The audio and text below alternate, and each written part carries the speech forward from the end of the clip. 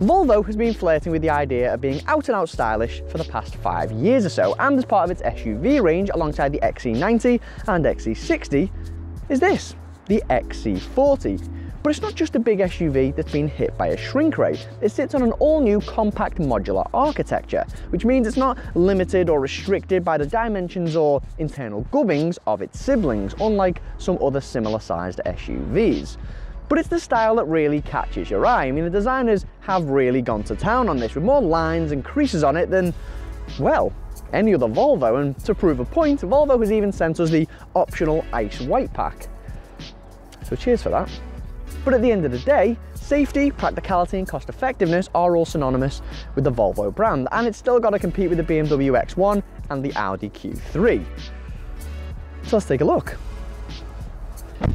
Well, it certainly feels like it's modelled itself off its bigger siblings in terms of quality and style on the interior, which is a very good thing. It also means that loads of high quality kit is thrown in as standard, including this great 9-inch touchscreen in the centre and this brilliant instrument cluster behind the steering wheel. Now, other standard kit also includes the likes of sat-nav and 2-zone climate control. Now, we have the Momentum Pro trim, which includes the likes of heated seats, cornering lights to help when you're driving on dark country roads, and an electrically adjustable driver's seat. And we've also got this city map inlay, which is fair testament to Volvo's newfound flair. Now, you can actually have this fitted as a free option, if that's your kind of thing. And one thing you may notice is just the sheer lack of buttons in here. I mean, yes, you've got this strip here, but that's about it really. I mean, everything else is thrown into this 9-inch touchscreen, which is very easy and intuitive to use. I mean, okay, it takes a bit of time to get used to using it, but after you've figured out all the main functions like aircon and radio, it chocks away. But to be honest, I'm being picky. I mean, the overall quality and fit and finish of this interior is excellent. It feels like an upmarket car, the type you wouldn't mind taking a long motorway journey in. And even down to things like practicality, the fact that Volvo have taken the speaker from down the door bin and put it higher up on the door to give you more storage is very useful. And speaking of storage, you are spoiled for choice here in the cabin. There's loads of little cubbies and compartments to choose from.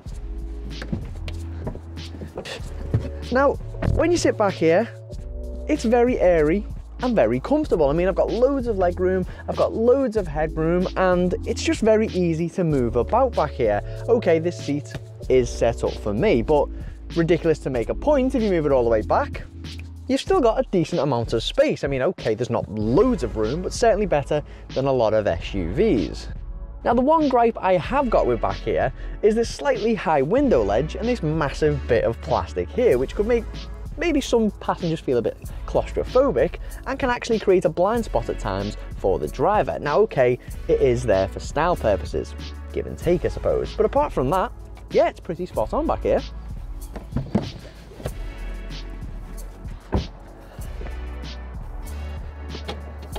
£300 option on our model if you want that.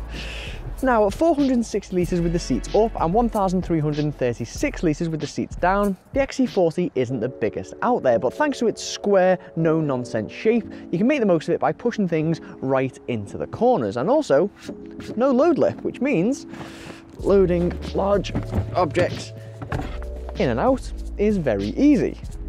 And if you go for the optional £350 convenience pack that we've got, you get the likes of extra interior charging points, you get power folding rear seats, and most importantly, I think anyway, you get this handy luggage divider here, which is really good if you've got shopping, you don't want it rolling around, or maybe even a laptop bag.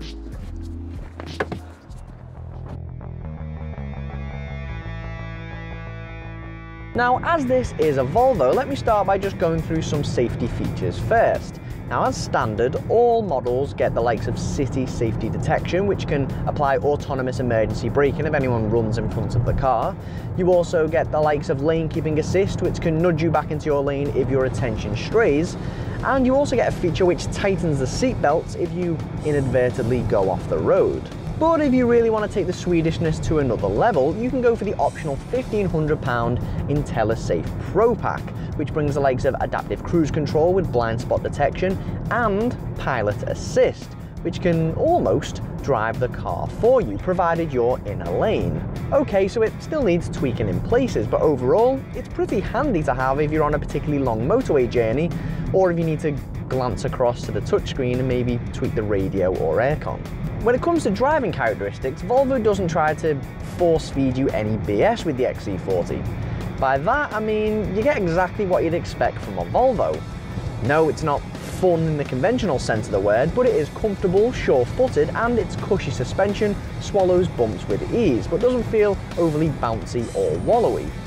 No, it's not a Jag, it's not a BMW, but it doesn't try to be. And most importantly, it doesn't feel like a big, clunky SUV on the road.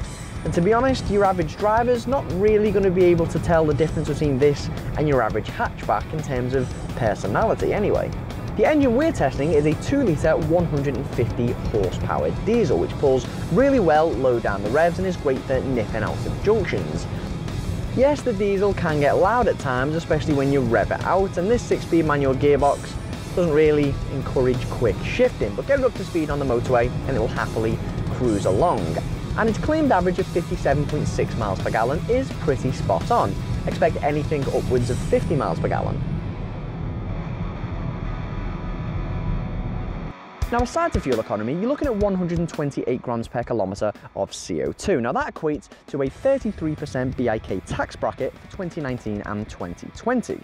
Price tag wise, the XC40 starts from £29,000, with our test model and its numerous extras coming in at £36,300.